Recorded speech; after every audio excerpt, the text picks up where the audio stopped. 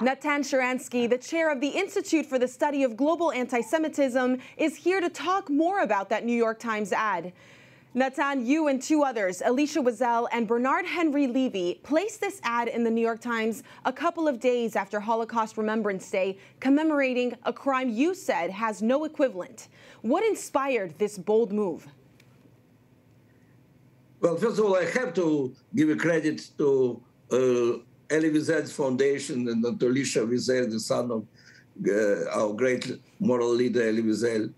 But I was more than happy to join this initiative immediately, to find out that there are the whole people kept almost in the conditions of concentration camps. And all the awful things which are happening to them was awful. To think that the free world can ignore it. Well, the free world is speaking about it, knows about it, but is not linking it in any way to their relations with China, economically, socially, politically. And so the fact that the free world can ignore it like this, isn't it the worst way to remember the Holocaust? After all, we have to remember the Holocaust not only because we Jews suffered and all the world has to have sympathy to our suffering. It's because learning about the Holocaust, we can understand how awful can be the consequence for the world if the world is ignoring such crimes. But you noted something really important earlier about Elie Wiesel, which you included in this ad. He said to be a devoted Jew requires fighting hatred and taking action for human rights wherever oppression is occurring. Where else has the Jewish community and you as a leader sounded the alarm on these issues? My big concern is that human rights, which are undermined and violated, China, Russia, you'll take so many regimes in Africa. You'll take what's happening in the Middle East at this very moment in Syria. Yes. How they is not going to connect this policy of human rights with their global policy of international relations. Natan, I have to ask you about the backdrop of why you put in that ad. That call for action to protect the Uyghur Muslims in Xinjiang has the Beijing Olympics as this phenomenal thing that everyone is training for.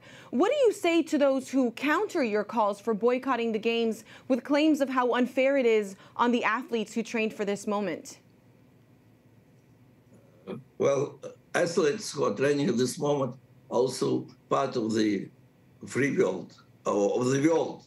And for them, it is as important as for everybody else whether this world will remain free and whether they will remain free. I have to say, I happened to be in Soviet prison when they had to be Olympic Games in Moscow. That's right. And there was appeal to boycott Olympic Games. And the argument of Russian leaders was exactly this: how you can punish the sportsmen. I have to say, it's the American sportsmen and many other sportsmen in the free world understood that for their future, as well for the future of this world, is to support this boycott. And we were very happy in Soviet Union. And it was a very important message to the leaders of the Soviet Union that they will be more and more isolated if they will continue policy of Iron Curtain and keeping Soviet Jews and the others, in fact, in prison. I have one last question for you, and this is about the Uyghur Forced Labor Prevention Act that was passed by the Biden administration. They're waiting for comments on this at the end of this month. Do you expect similar action from members of the international community? Is this your call to action for people to evaluate the best way to government stop the problems and the persecution of Uyghur Muslims in China?